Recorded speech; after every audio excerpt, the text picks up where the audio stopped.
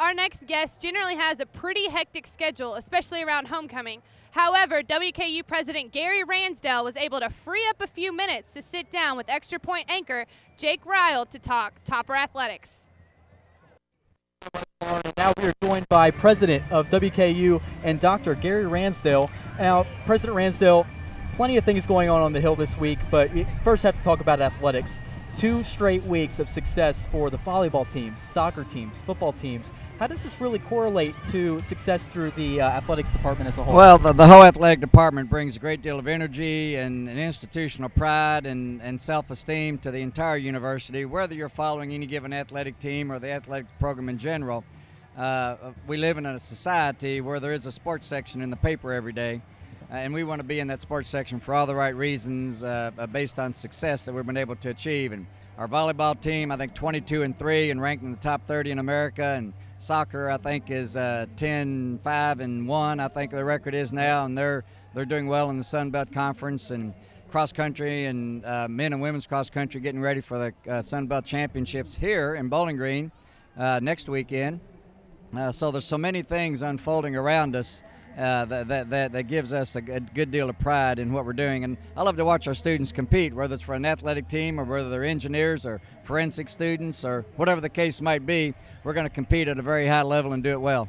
Now, homecoming week, huge week. You look around, there's so many people here. How is this really playing a part in alumni relations for you guys as a whole? Well, it's huge. You want your alumni to continue to be engaged with the university and continue to take a great deal of pride. And our alumni are very passionate and very emotional. And all the symbols of our university, the red towel and this campus itself and Big Red and the things that are uniquely WKU, nothing contrived here. All these traditions have evolved over the generations that give our students and our alumni something to celebrate. And homecoming is a hallmark event on our campus, and I love to see alumni come back. They get to see changes in the campus, they get to see each other, and for the first time in a few years we've got a homecoming football game that means something in the Sun Belt Conference race, with the Toppers sitting at 2-1 in the Sun Belt Conference and 6-1 Louisiana Lafayette, 4-0 in the Sun Belt coming in today. So it's a great day, perfect weather, and it's a great day to be a Hilltopper. Now, we talked a little bit about the alumni as a whole. You've got the Dan Augustine Center under construction right now.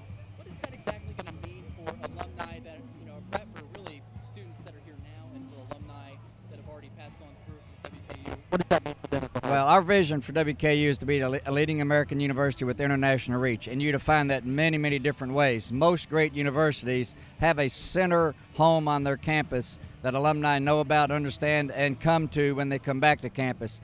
And we're building an alumni center that will play an important role in defining the personality of our university, particularly for our own alumni. And Dell Augustine to have made $1 million gift to that facility to name it was huge. He continues to be involved in raising the balance of the money to build that facility, all with private gifts. And when we open that facility this time next year, our alumni will have a true home that will have all the amenities and all the capacity to house events for alumni and lots of other events well. And we're going to surround it with parking structure, student housing, a bookstore, and a fresh market, and RFPs for a hotel go out shortly. So that whole section at the north end of our campus is taking on a whole new dimension that's going to bring great energy, pride, and strength and quality to our university experience. Do you ultimately think having an alumni center of that stature is really going to boost the athletic department as a whole? Well, I think it will, because anything you can do that helps you recruit students and helps define the personality of the institution, there will be places in that alumni center that will define our history with great moments and individuals and things that have defined our history as an institution. And we will start our campus tours there for admissions, by the way.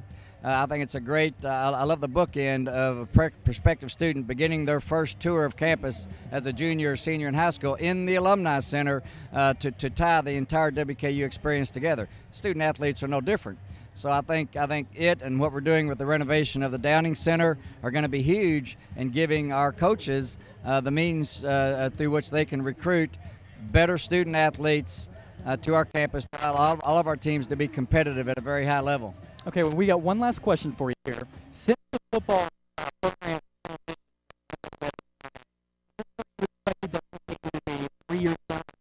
well, this week, yes. If you'd have asked me 3 weeks ago, I would have said no. We're winning a couple games in a row. You know, I told our football team this week, Willie asked me to come by for a few minutes, and I told our juniors and seniors, I thanked them for being part of the transition and putting us in a position to where the program is finally performing at a high level. And I thank the freshmen and sophomores for bringing in enough talent that it could give the juniors and seniors something to believe in. And I told them this is the first time we've had a home game that meant something in the conference race in a long time. Let's go get it, guys. And so, yes, we're where we want to be. We knew it was going to be a tough transition. 2 years of transition in the last couple of years competing, not competing very well. But we've had 2 good recruiting classes, and it takes multiple recruiting classes to bring in the kind of talent that allows you to compete at a BCS level. And with all the dynamics in intercollegiate athletics across conferences these days, it's important that we be relevant and the Sun Belt Conference be relevant in the BCS profile. Well, President, there are 11 BCS conferences, and we intend to compete in one of those. President Ransdell, thank you so much for your time. Thank you. Thank you for, I know you're a busy guy here on campus. Got a lot going today. But that's actually going to wrap it up with President Ransdell interview. Be sure to stick around. Next, we've got more interviews coming up.